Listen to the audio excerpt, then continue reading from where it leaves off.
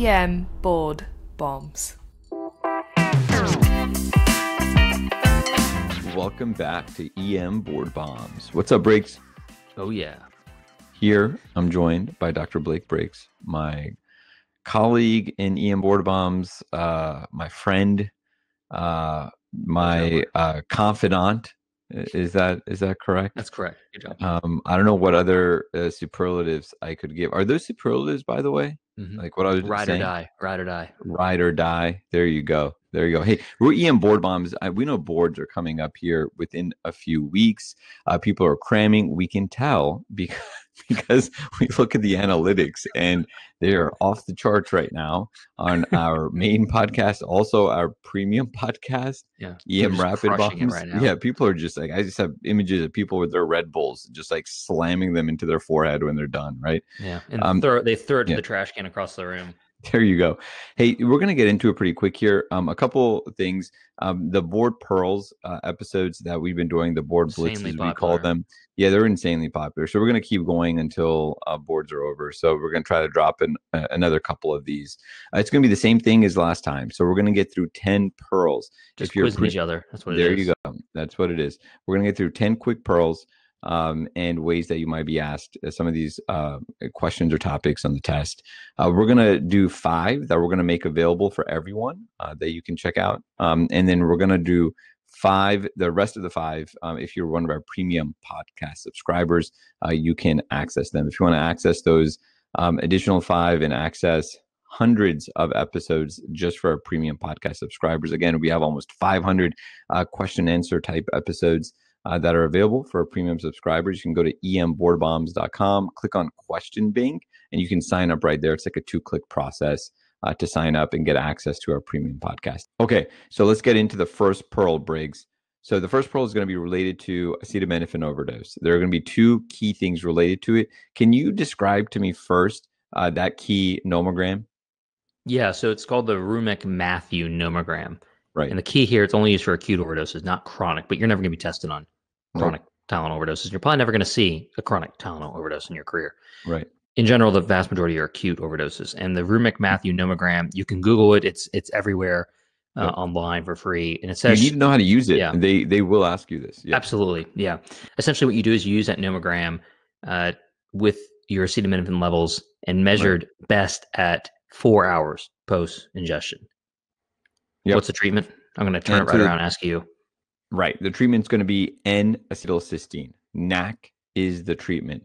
NAC is going to be most effective when given within 8 hours of ingestion, but you can actually still administer it if the time of ingestion just is not very clear. A couple key things, again, that you're going to be tested on. Know that nomogram, how to use it. Obviously, don't memorize that nomogram, but just know how to use it. Exactly. That 4-hour mark is really important because they might ask you, when do you want to get the lab? And they specifically want you to know it's at the 4-hour post-ingestion mark, not right away. And then N-acetylcysteine NAC is going to be your treatment. Sweet. Pearl 1 is done. All right, Briggs. Pearl 2. Now, we talked about acetaminophen. Now we're going to talk about... I love this one. I know. I do too. All right. Now we're going to talk about NSAIDs. Remember, we're not talking about aspirin here. We're talking about NSAID overdose. NSAID overdose, how much do you need to ingest for it to be a concern, Briggs? Gazillion, billion tablets. It really is. It's and I did on our premium podcast, I did a rapid bomb on it, and literally I was quantifying how much it would be. So much, especially the 200. The only time you might get in trouble here are the 800 milligram prescription tablets, but really it's the 200 milligram tablets or what are available. Mm-hmm. It would be to the point where you would feel like you're throwing up from you cannot ingest anymore. Like it'd just be like it's crazy, like a box. Yes, it's pretty nuts. But so what is the treatment then? Really just supportive care, hydration, and treating their nausea and vomiting. Honestly, that's it. Yeah. These patients can go home like that day. If it was an accidental overdose, of course, purposeful is a different story. But it rarely ever, as in it never, leads to any significant metabolic disturbances or neurologic pathology. Completely different from aspirin, completely different from Tylenol. Right. Any NSAID overdose is essentially deemed mild. Right. And the way they would test you on this one is they would give you some crazy dosing that someone did with NSAIDs, and they would be like, Yes. "Oh, are you going to be admitting this Are person you doing overnight? dialysis? Are you going to be getting dialysis ready? Yeah. They're going to want you to confuse this with something else, and they want you to understand you can observe them if you want, um, for vomiting or significant GI upset for a few hours, but that patient is not needing to be admitted to the hospital Nope. for these NSAID overdoses." Nope. All right, I got one for you. So I did a podcast on this recently on one of the rapid bombs. So when are you thinking about thrombolytics in a STEMI patient? Right. So thrombolytics in a STEMI cath. patient. Right. And this is critical to know. Such a crazy testable stuff question. here. So thrombolytics, if you cannot, if that patient cannot be transferred to a center that has a cath lab within 90 minutes of presentation, that is the key there. So if it's going to be, it's going to take more than an hour and a half to get them going, you can consider administering within 30 minutes of arrival if you understand that you're not going to be able to get them to a PCI center within 90 minutes of presentation. The other kind of, thing to keep in mind here are you might just be at a center that has a couple, maybe 2 cath labs available, but then now you have 3 STEMIs that you're dealing with all at once. Right. So, exactly. but the key part here is really that 90-minute mark. So ideally, you're figuring it out within 90 minutes. You're getting them to a cath lab. If not, then you're pushing lytics. Ideally, you're pushing it within 30 minutes of arrival. This is something that is still very testable. We've done a great job of making cath labs accessible, but this is still something that's very testable. All right, Briggs, Pearl 4. So you made the diagnosis of transverse myelitis. What is going to be your first line treatment for acute transverse myelitis? You've made the diagnosis of transverse myelitis. The patient has now been there 24 hours waiting for the MRI. Right, exactly. You somehow have MRI capability at your shop. Somehow, right. Anyway, all jokes aside. Don't get me started on MRI. All jokes aside, you make the diagnosis of transverse myelitis. Sure. The first line treatment is going to be high dose IV steroids. We also talked about this one on the rapid bomb. So if you're a premium listener listening to this, you should be golden on this review so far. We've covered every one of these on the rapid bombs in more detail than this too, with the multiple choice question. Now, if you, let's say on the test, they don't give you that option for the steroids, the answer is going to be plasma exchange. This is actually very, very, very similar, if not the same, as many other weird autoimmune conditions. It's always this: give steroids first, followed by, if that doesn't work, do plasma exchange. Another example of this would be ITP, immune thrombocytopenic purpura, which is another rapid bomb we did.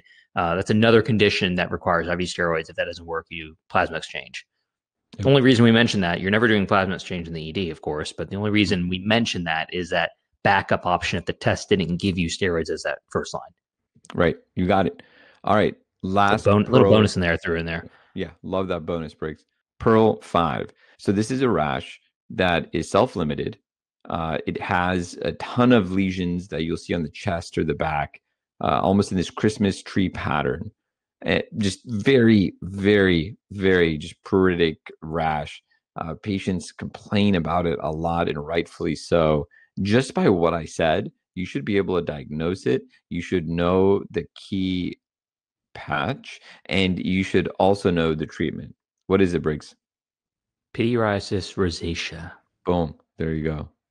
I had no interest in trying to say that, by the way. Yeah. No interest trying to say that. Yeah, that is like a Harry Potter spell. So you have the Harold rash there, right? Just Harold Potter. There you go. One of the key things, they're going to want you to say, give steroids. Don't give steroids. Just don't give steroids. Please don't. And we had, again, a rapid bomb, a premium bomb that we dropped on this one. I remember all the treatment. We did all the treatment things. Remember, no steroids here. Resolves within 4 to 10 weeks. You can give antihistamines, sure. And what, they love sometimes asking this: what is the viral infection that can sometimes trigger this? It's one of those herpes viruses, HHV 6 or 7. Yeah. And again, no specific treatment. Yeah. It's more like self-limited, providing reassurance and not giving steroids. All right. Well, that's it for those 5 board blitzes. We're going to continue this for our premium podcast subscribers. Sign up. Feel free to sign up. Also, for our premium podcast subscribers, to heads up, we are going to be dropping more of these board blitzes just for you guys, just separate ones as well, summarizing some prior episodes. So look forward to that if you're subscribed to our premium podcast. And lastly, before we switch over to our premium podcast subscribers, we shout out to EM News, our only sole sponsorship.